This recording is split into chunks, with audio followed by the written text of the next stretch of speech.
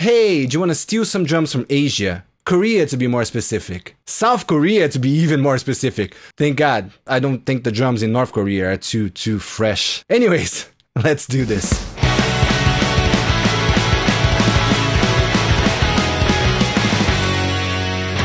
So yeah, I've mentioned this before, but I like writing songs, and sometimes writing songs is hard. You know it, I know it, everybody knows it. There are just some days that you have no inspiration, and for me, the thing that gets me going the easiest is finding rhythm for my songs. If I have a cool drum beat, usually I can write a cool song. But because I'm not a drummer, sometimes it's hard writing the drums as well for my songs, for my own songs, right? So what do I do then? I mentioned this before on my channel, but sometimes I like to steal drums from other songs, because drums and drum beats cannot be copyrighted. So you can always steal them, which is great.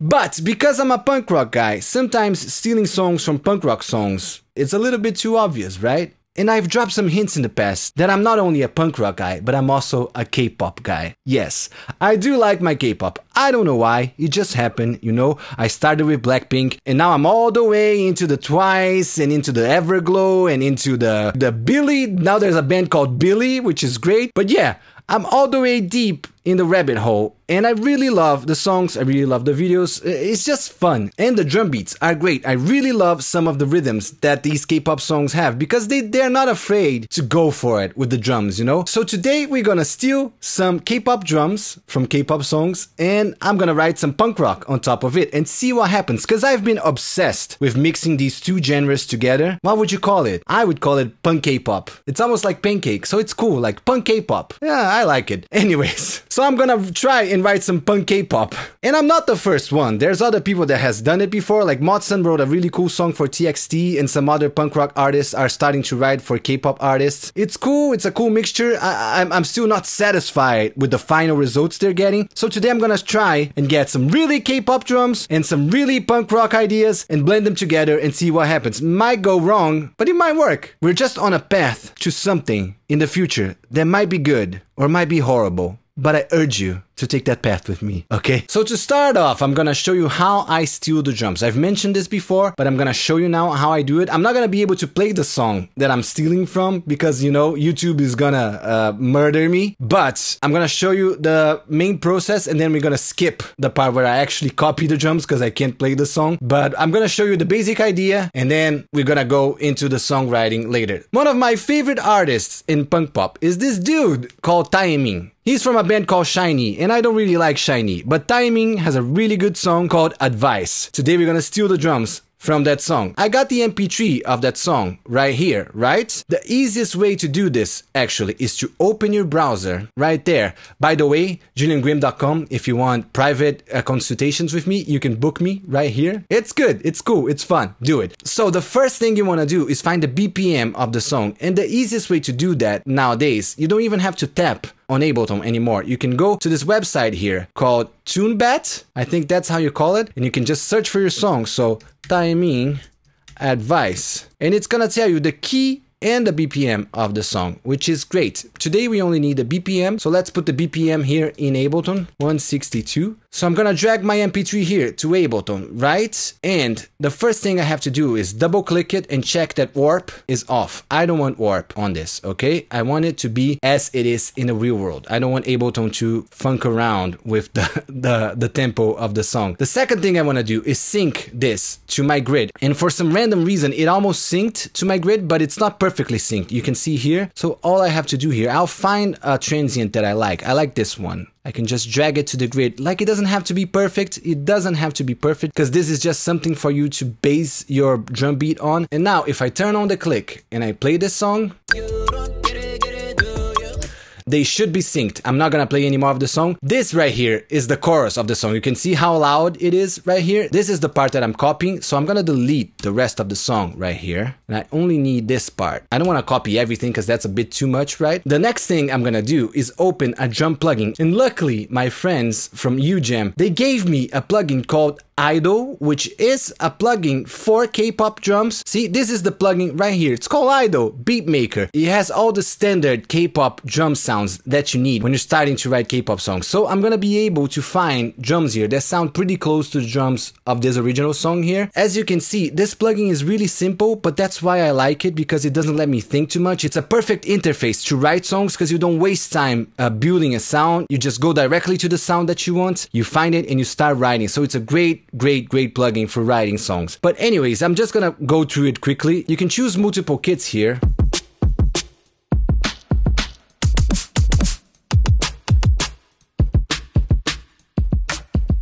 And once you like a kit, even after you chose it, you can still click on the individual pieces here and choose a different piece from a different kit. So for example, I have this kick here and I want to change just the kick. You can click down here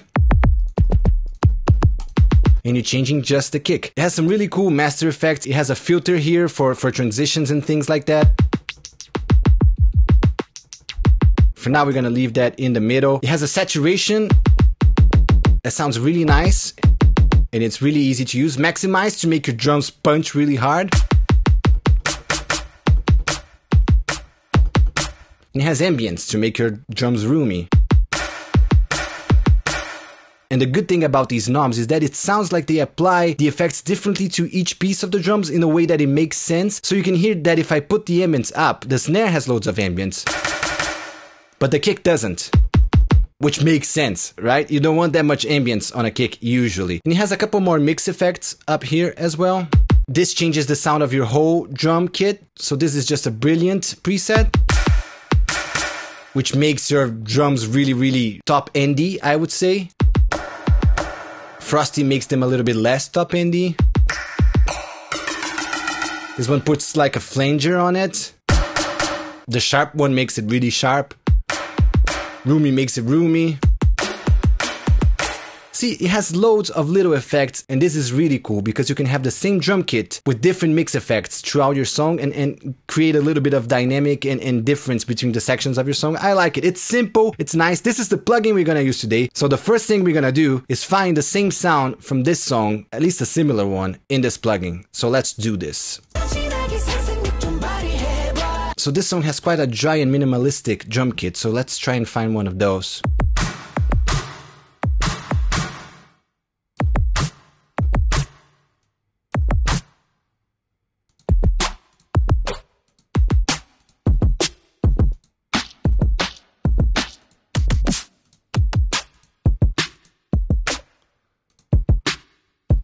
I feel the shadow one's pretty good.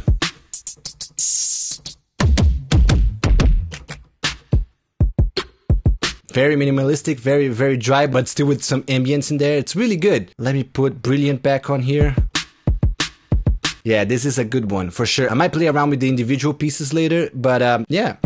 That's how easy it was to find a similar sound to the one that I'm trying to copy. So super simple, and always I can change the individual pieces down here. So the next step is to copy the drum groove. If you zoom in here, you can kind of see the drum groove here in the bigger transients in the song. So that gives me a bit of an idea of where the drum is gonna hit. Like I can see the kicks here, and I can see the snares and the kicks and the snares. Of course, I'm gonna listen to it, make sure everything's alright. But what I usually do is I play with the song on my keyboard once, then I go back and I edit the MIDI by hand, just lining up and making sure everything's okay. I'm probably gonna make some mistakes, but that's okay, because when you're copying something, the mistakes are actually a good thing, because that's gonna distance your song a little bit more from the original song. So mistakes are good in this case. I'm gonna try and copy this as close as I can. I'm not gonna be able to show you guys this because it's a copyrighted song, but I'll be right back, and I might do a couple other songs just for fun. But yeah, give me one moment. You see, I just played with the song. Because I know the song, I kind of know the drum groove a little bit already. Then I quantize it. Then I just check. I come back here, I check if everything's okay. I listen to it a bunch of times. So here, for example, right here, this is a bit early. So I drag it back like this. Right here, these two are early, these two are fine. You see, lining up with the transients, just making sure everything is in place. Then I do another pass for the hi-hats. I always record the cymbals and the hi-hats separately. It's a bit easier. Don't forget to press the little plus here in Ableton to make sure you enable the MIDI overdub. And that's the basic idea. You see, I'm gonna copy exactly what's in here. up here. It takes a bit of practice, but it will also help you develop a library of drum grooves in your head, which is really nice. Like if you're not a drummer, this is a really good thing to do because it will add a lot to your arsenal when you're trying to write drums. But anyways, let me finish this up. Let me finesse this, right? And I'll be right back. And here we are, and I've done 3 songs. I might have exaggerated a little bit, but I was having fun. I like playing drums on my keyboard because I can't play drums in the real world. That's the closest thing I'm gonna get from playing drums, is playing them with my fingers on my keyboard. And you know that I have the fastest fingers on YouTube. Or maybe I don't, or maybe I do. Please don't check if somebody's faster than me. Please don't. I am the fastest one. Don't check though.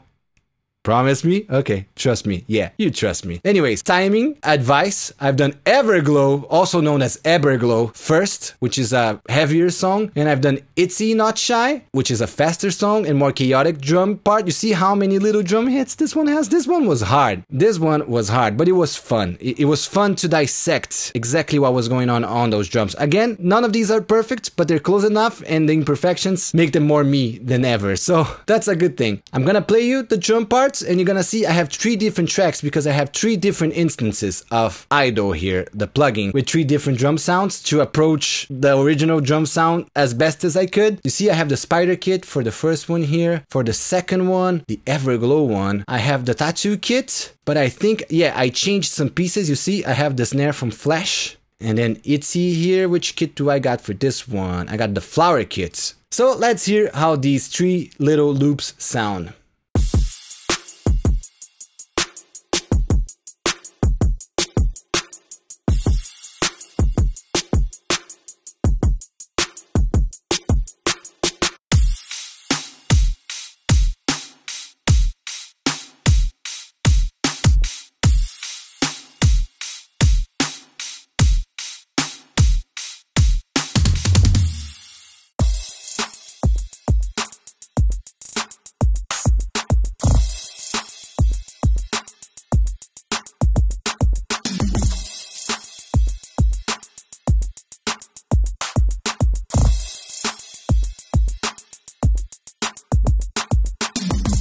These are the different drums that I have here. If you're really curious, you should go and listen to TAEMIN Advice, Everglow first, and ITZY, Not Shy. Go on YouTube, search for them, but come back, please. Listen to the songs, because they're quite fun, and you're gonna see probably the best skin that you've ever seen in your life. The skincare in Korea is on another level, so you're gonna see really pleasant skin in front of your eyes as well. But anyways, was that creepy? Maybe a little bit. They're all 20 years old, and I'm 34, and I'm talking about their skin. I'm not a murderer, I promise.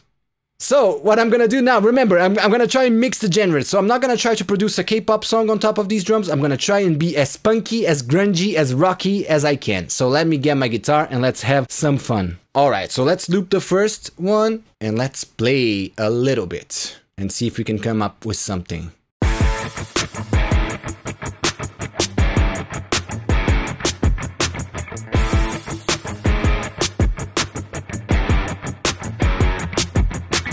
The first thing that I did was find the rhythm of the kick. I am a guy that likes to play with the rhythm of the kick. I think it's impactful. I think it's cool. It doesn't work every time, but I think it's cool, especially for a song like this that has really clear kicks. The kicks really are the accent of the song. I tried to find first the rhythm of the kick on my guitar and then some notes, and I went for a chromatic descent, which is something that I really like. I do that in a lot of songs. Remember, this is the Julian Grimm channel, and in the Julian Grimm channel, you always double and pan your guitars. So let's do this. This one left, this one center. Let's record the exact same thing again.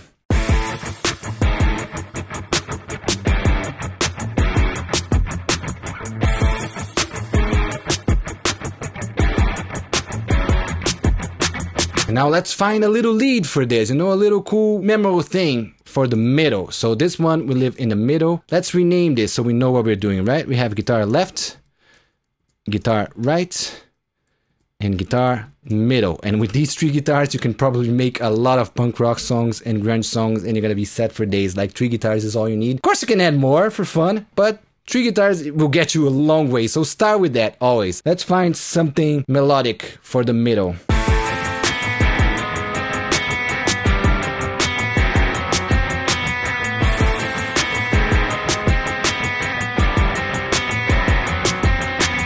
That's pretty cool, isn't it? I like it. I know what this song is asking for. It's asking for 808s, but I promised myself I was gonna try and be punky and rocky and grungy, so I'm gonna get my bass and do bass. I'm not gonna do the obvious thing. I'm gonna do real bass.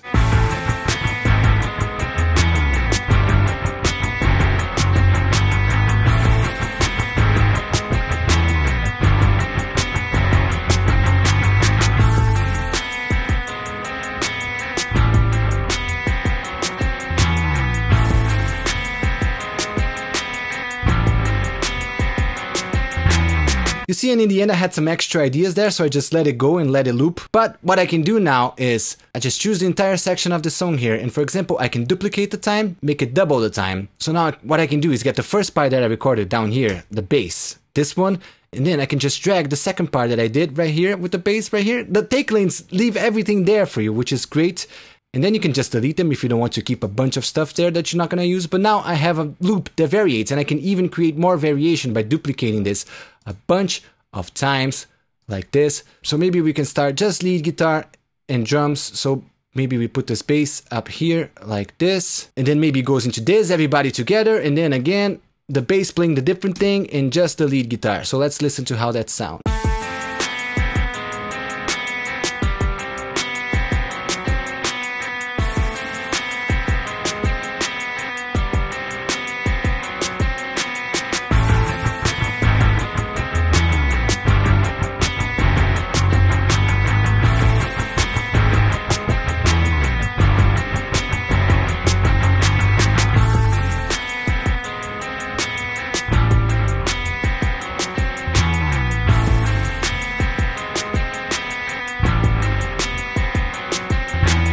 You see, that's a really cool little structure that you have here. I could just export this, put it on my phone and take it with me, and I could think of melodies for it throughout a day and just think about it. This is actually a really cool little structure. It's so easy to develop this into a song because now we have so much to work with, so much, because you don't need much to make a song. Of course, you can go crazy, add a bunch of things to it, a bunch of different parts, but you can actually build a song from just a loop like this and make something really cool if you're very careful with the melodies that you sing and the way that you treat each section of the song. A loop might be enough to get you a full song, and it's always an awesome starting point. Anyways, I have these two other drum parts here, and I'm gonna quickly have some fun with them, and I'll show you the results in a second. Since I already have the session open, which is something that I usually do, I have a session open to just throw in songwriting ideas in there, and because I already have all the tracks that I need now, I have the drums, I have the bass, I have the guitars, I can just have fun, play the different parts, play different ideas, and export everything in the end into different sessions, and I'm gonna have 3 songs, which is super cool. Anyways, let me go for it.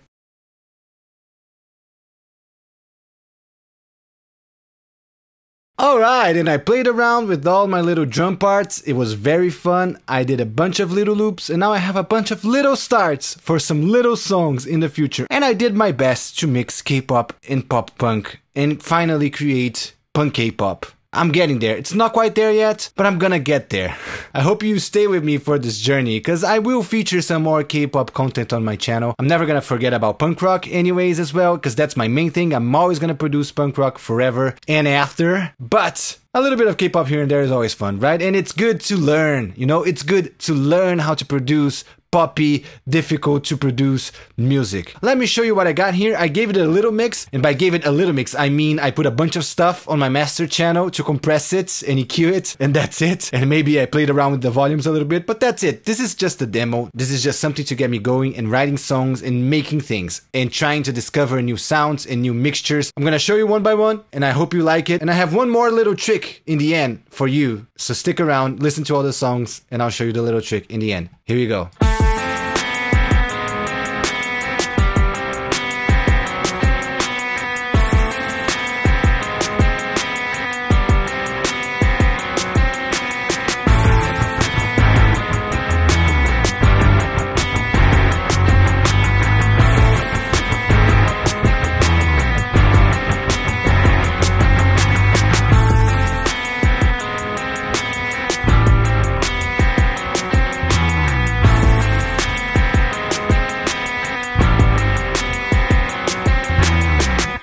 Alright, next little loop.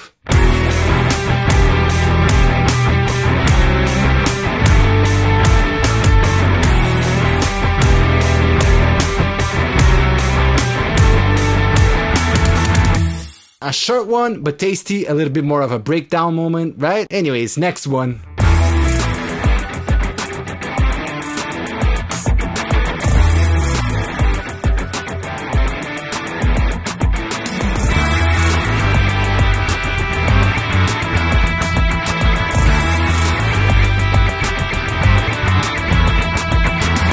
So I got 3 completely different loops, and for example, this one is a big breakdown, slow down. This would go better with normal drums. Because I'm using UGEM, they have a bunch of drum plugins, and one of them is a very cool plugin for punk rock and grungy music called Brute. I featured it on my channel already, but because it's from UGEM as well, all of the notes are gonna line up here. So all of the notes that I played here on my Idol kit are gonna line up with the Brute kit. So I can just replace it like this, drag it here. Now this is a Brute and not an Idol. You see it right here, and if I play it now, it's gonna be way more rock and roll, like you guys like it, right?